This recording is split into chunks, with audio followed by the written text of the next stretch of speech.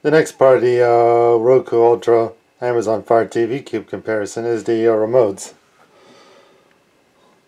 You can easily tell the remotes look noticeably different. Common grounds, they both have a power button, a microphone button, fast forward, rewind controls, play pause controls, home buttons, back button, whatever. But now we're gonna look at the difference. Say at the differences close up. Figure the Roku Ultra remote. All I notice will do, so you can easily tell.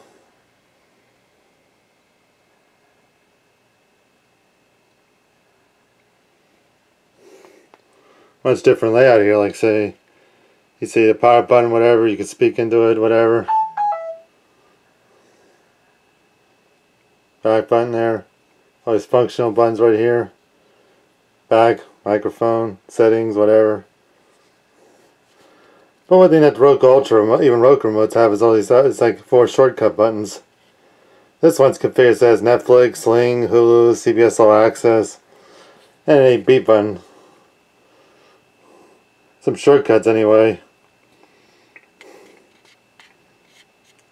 But the shortcut buttons on any Roku remote varies. Like ones sold at Walmart will probably have a voodoo button. Some even in it varies anyway.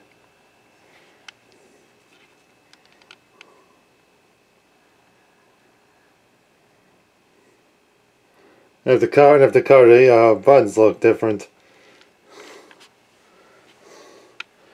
you gotta remember anyway. It could be it could be the lighting anyway.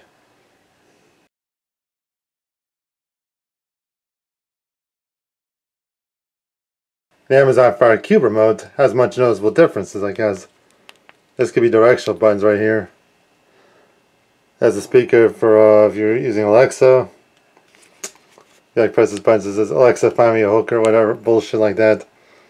Or say Alexa turn on Fox Nation. I think that's menu, home button. I think let's go back and say play, fast forward. This could be your volume control right here. Oh yeah. Something that the Roku remote does not have is a mute button. It's much more slim anyway.